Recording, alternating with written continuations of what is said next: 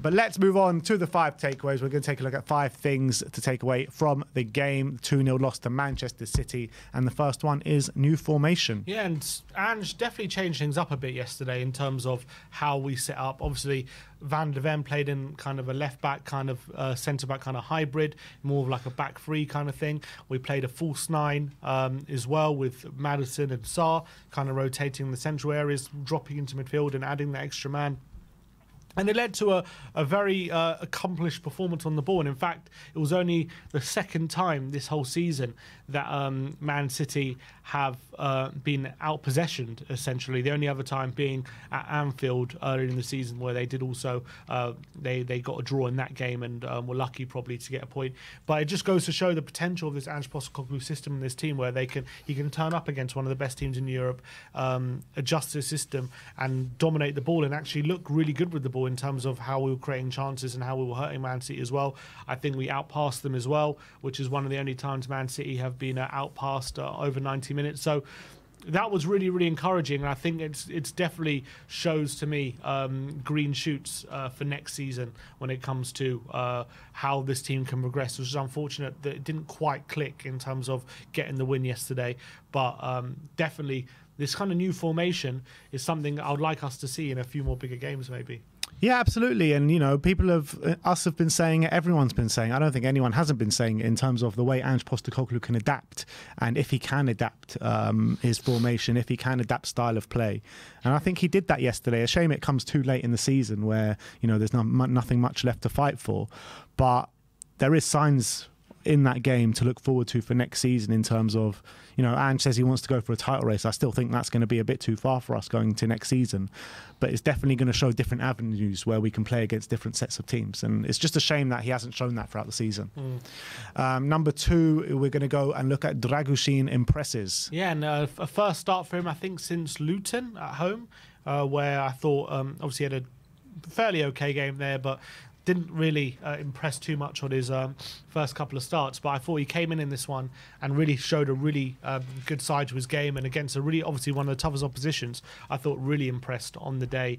Made 4 tackles, 2 interceptions, which is more than anyone else on the pitch, won 6 of his 8 ground duels, won 1 out of 1 aerial duels as well. Competed really well, and you've got to remember he's still only 21. He's so young for a centre back, and still learning his game. But clearly he's got a lot of potential. He didn't look out of place whatsoever playing centre back next to Romero. And Ange said after the game, you know, it's fair to say, we're looking at Dragushin, how he played yesterday, that if he was available for us first half of the season, we probably would have been in a different position. So it's a shame we didn't get that centre back in earlier, but I thought it was a really accomplished display from Dragushin. Yeah, can't agree more. I couldn't agree more. I think Dragushin really impressed me yesterday, because I don't think we've seen anything close to those levels from what, in the last couple of performances, or the only couple of performances he's had in a Spurs shirt.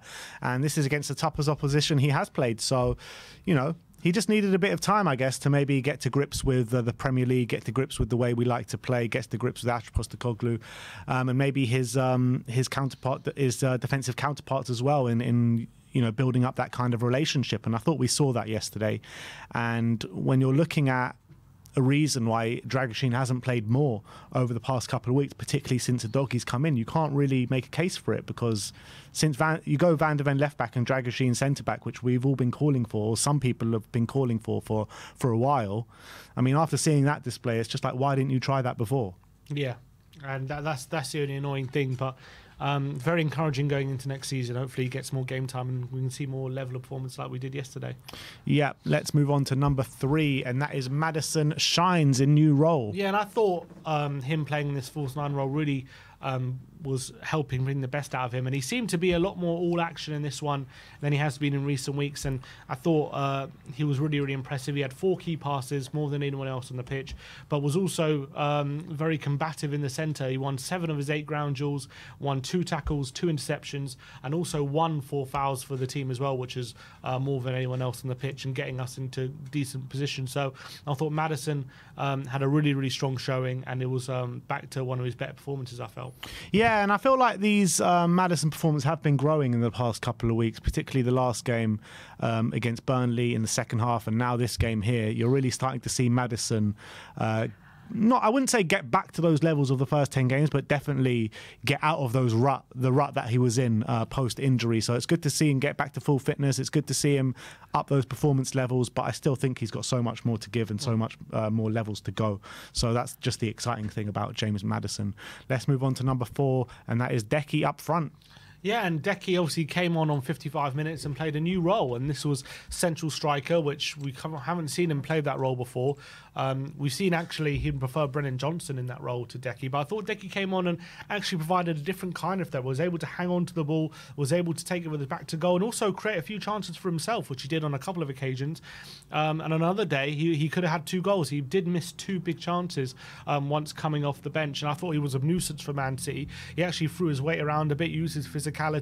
I thought they actually struggled a bit with his physicality on a couple of occasions where he looked second best to get the ball and was then end up getting it. So I thought that was really, really encouraging. So I'll be interested to see if Ange uses Decky in that role going forward.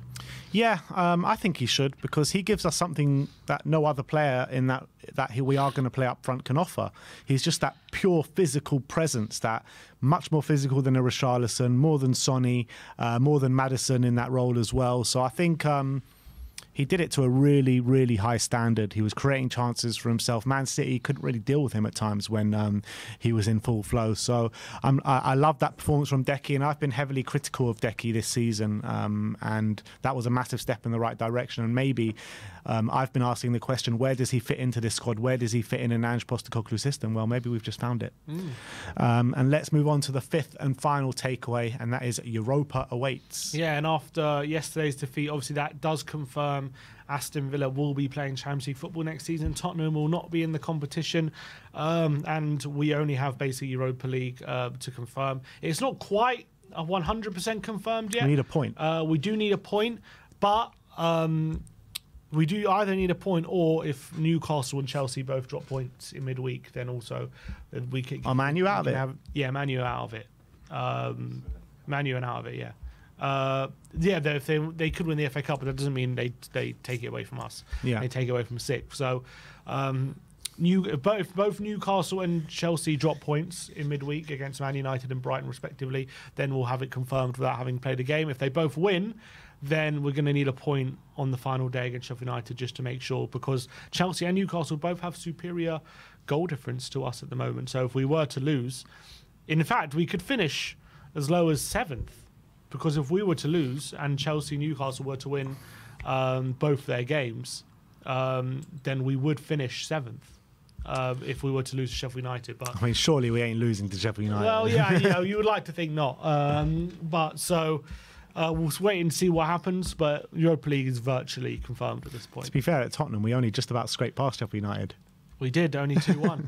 Yeah, you're right. No, but I can't sit here and think we're gonna drop points to a Sheffield United that's already down. We could technically miss out on Europe altogether if Man United. We need a point at Sheffield United. We ain't missing out on Europe, surely. If Man United win the FA Cup and we finish 7th, that would be we wouldn't. No do Europe. Yeah, because 6th will be Conference League. Wow, imagine that. Yeah, I just can't see it happening. No, I got to believe that ain't going to happen. But that is your 5 takeaways from the game yesterday.